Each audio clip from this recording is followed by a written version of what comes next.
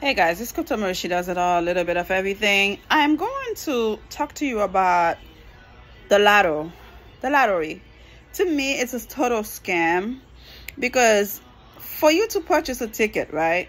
And if you misplace a ticket, you are a winner. You have no idea you win. You have no proof that you purchased the ticket. And if anything happened, for peace sake, the money goes back to the government. I'm sure there was nobody. If anything happened to you, let's say, right, for God's sake, you passed away, there was no next to kin they can call. I think they need to change how they've been doing business with the lotto. They should have where you put your name, your phone number, the address, just in case something happened. They can at least contact your family member to give it to them. But again, why I think it's a scam, there were so many unclaimed winning tickets. I don't think it's fair. Let me read a few stories for you guys. You will see why I am not pleased with the way they have the lotto going. It says, why the $2.4 billion Powerball jackpot winner only received $997.6 million as his payout. And there was a lot of stuff that we don't know that will get you by surprise. It says, next star, after months of anticipation, a winner finally came forward to claim the record-breaking $2.4 billion Powerball jackpot won on a single ticket sold in California. Though the jackpot was advertised as a multi-billion-dollar prize, the lucky winner walked away with just $997.6 million. Why? It says, at the end of the day, if you want to ask me, I know it was $2.4 billion with a $2 purchase. This is good luck. This is good money. This is a great blessing, even though you didn't get a whole $1 billion, but at least you had enough. You have enough money to, live the rest of your life where you don't have to ever work again in your life. But still, there was a lot of stuff that we don't know. It says it's all because of the ways in which a jackpot winner can claim their prize. Now we're going to continue reading to see what's going on. It says, anyone lucky enough to win the Powerball jackpot, regardless of its size, has two options when it comes to claiming their winnings. Okay. The first and most common is the cash option. That value is typically listed secondary to the advertised estimate jackpot. For example, the record-setting Powerball jackpot was advertised as being $2.4 billion, while its cash value was $997.6 million. According to Powerball, that cash value has to do with the second prize claiming option, the annuity option, which gives the winner 30 graduate payments, which increase by 5% annually over 29 years. I don't want that because I don't know how long I'm going to be living on this planet. I don't know how long things going to be going well. I want a cash out option, At least I have all my money in my hand and make sure my children are okay. My mom, my family, close family members are doing amazing, fantastic. 29 years, who knows what can happen to the lottery system? I don't care for that. The cash value listed for the jackpot is generally the amount of money required to be the jackpot prize pool on the day of the drawing. To find the most estimate jackpot annuity prize jackpot round, officials determined $997.6 million was to pay the winner $2.4 billion over 29 years if they selected the annuity option. Okay, so there is no $2.4 billion sitting around. That money does not exist. That money does not exist. What exists is that lump sum. Caroline Becker, Deputy Director of Public Affairs and Communications for the California Lottery, told Nexstar last month. That lump sum is filled by ticket sales, which along with the annuity factor is crucial in determining the jackpot's estimate size. According to Powerball, the annuity factor is calculated based on the interest rate for securities, U.S. Treasury bonds that are purchased to fund the annuity price payments. Higher interest rate, like those we're seeing in recent months, allow the advertised jackpot price to climb. Yeah, because when you see that kind of money, you say, oh, wow, I want that money. And at the end of the day, you have an option. So based on what you choose, you could get the whole thing, less money, or get paid yearly less money, right? The difference between the cash and the annuity option isn't limited to Powerball. Mega Millions functions the same way. The winner of the 1.35 billion Mega Millions jackpot hit by a single ticket sold in Maine last month also opted for the cash option when they came forward, giving them a slightly smaller price of $723 million before tax. That's before tax, y'all. Though the annuity option will eventually end up being a bigger payout than the cash option, most jackpot winners selected the lump sum payments. Some finally advisors say that might be a mistake. Why is it a mistake? While the winner of the 2.4 billion jackpot, Edwin Castro, isn't walking away a billionaire, he has received the largest cash payout in Powerball history according to the game records. Castro has also been sued by another man who claimed the winner ticket was stolen from him. Jesus Christ. This is crazy. Powerball is played in 45 states, the District of Columbia, Puerto Rico, and the U.S. Virgin Islands. Drawings are held every Monday, Wednesday, and Saturday, and your odds of landing the jackpot are in 292.2 million. Okay, so this is just a part of the story. I'm done with this one. I am going to go a little bit further where we have so many unclaimed lottery tickets. So when they're in unclaimed, where do those tickets go? You know, does it go back to the government or what? You know, so what happens to unclaimed lottery tickets? A major component of playing the Mega Millions, Powerball, or another multi-state lottery is anxiously awaiting the lucky number drawing to see if you are a big winner. In fact, many would argue that this is the only component that actually... Hold on, guys. These pop-ups are killing me. Actually matter. Even then, the jackpot can go unclaimed. Even if there was a winner ticket out there somewhere. So what exactly happened in that case? And what do the state do with the money? This is my question. And this is why I think they should change.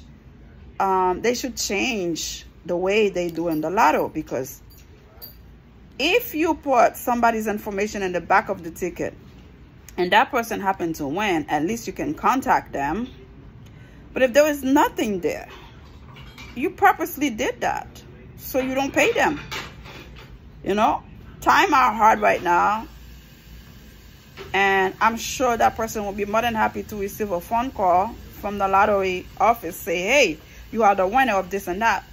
But that people are so worried of trying to make some money, they forgot they buy something.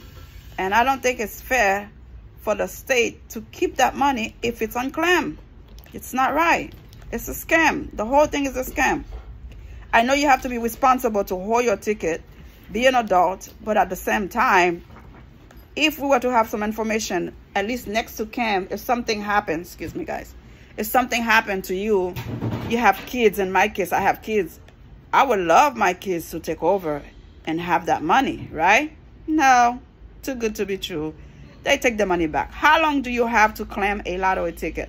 Since each state has its own jurisdictions surrounding when a winner must claim a winning ticket, there was no clear out answer here.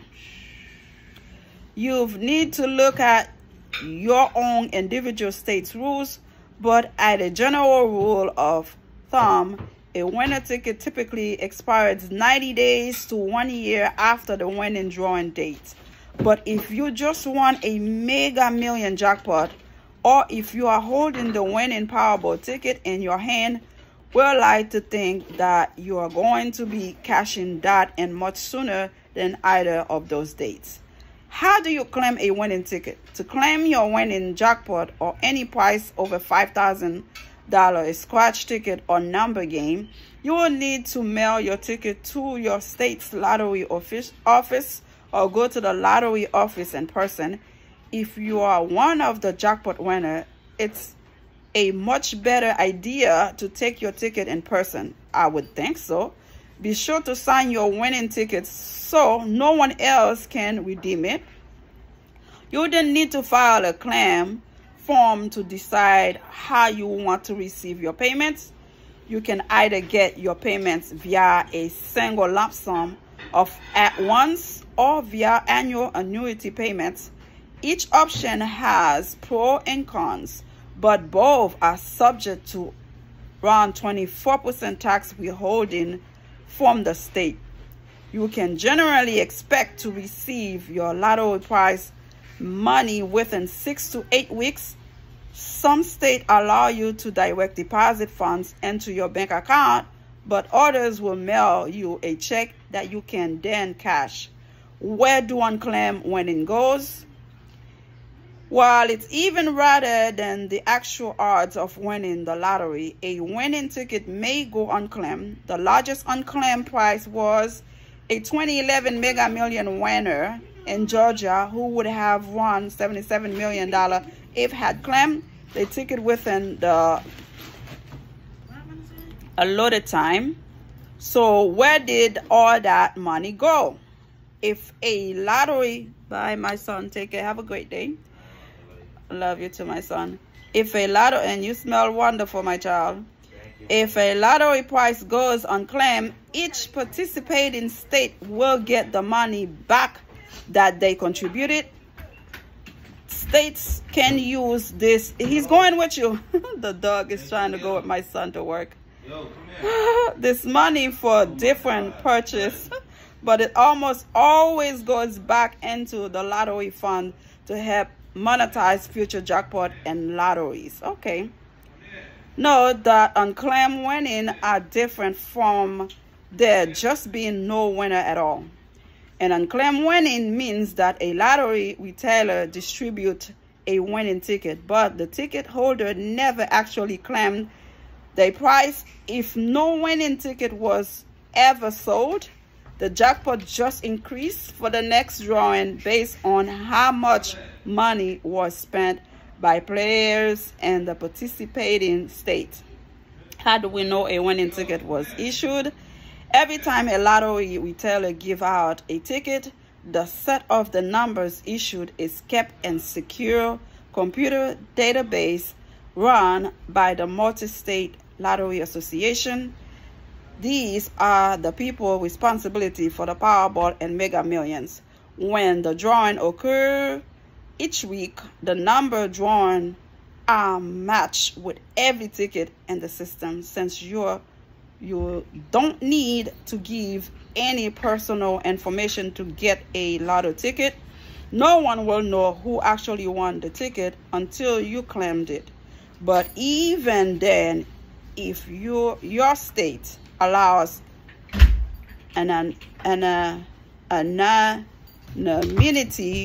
we may never know who won the giant jackpot.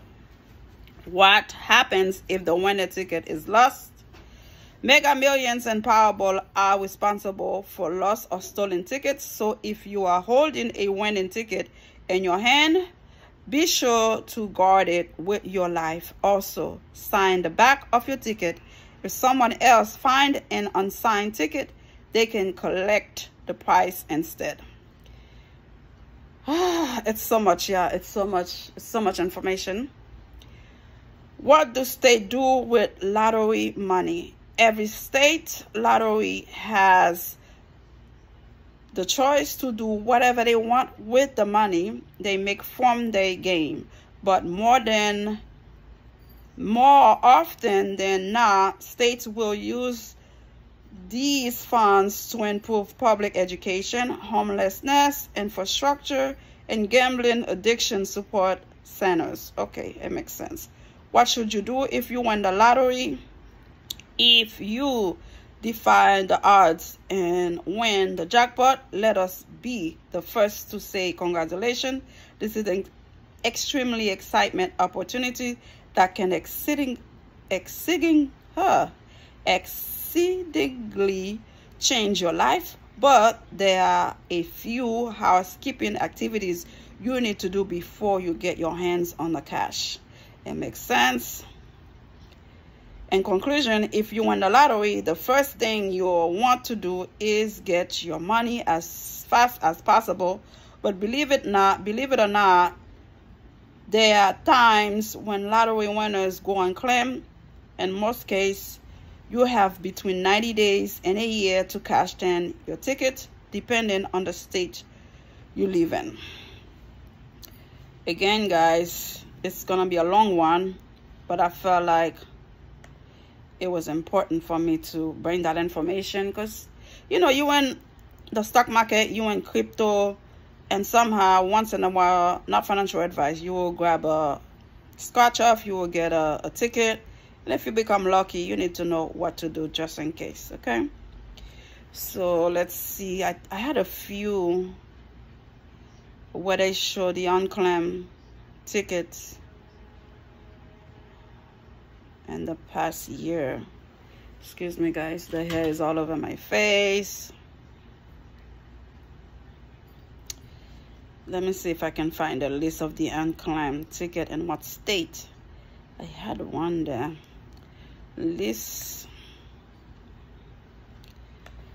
The list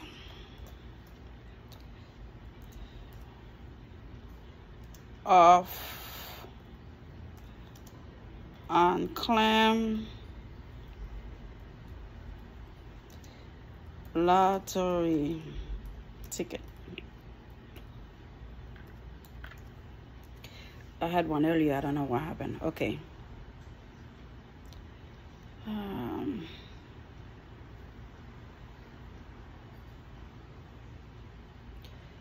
Let's see.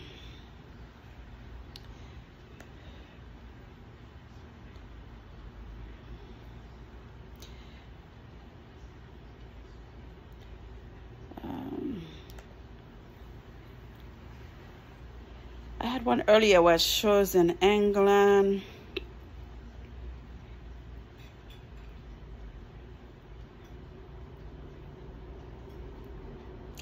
That's a lot of them, guys, in different states.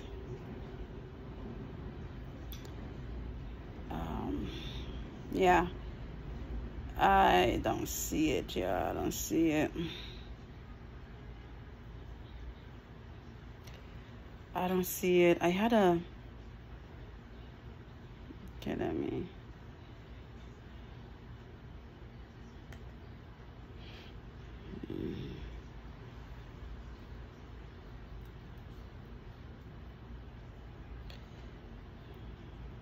Okay, guys. Okay. There's one right here where it's give me the list. It says the biggest unclaimed lottery ticket in history. Euro millions. 64 million pounds. Hertfordshire in UK. Powerball 77 million. Georgia, USA. Mega Million 68 million. New York, USA. Super Lotto Plus 63 million. California, USA. Powerball $51.7 million Indiana, USA. Mega Million 46 million New York. I mean, it doesn't make any sense. That's what I think they should change the way they do the lotto. Have where the person that purchased the ticket can put their information, first name, last name, phone number, and a next to kin, just in case the person is no longer alive. At least a family member can claim that money. I don't think it's fair.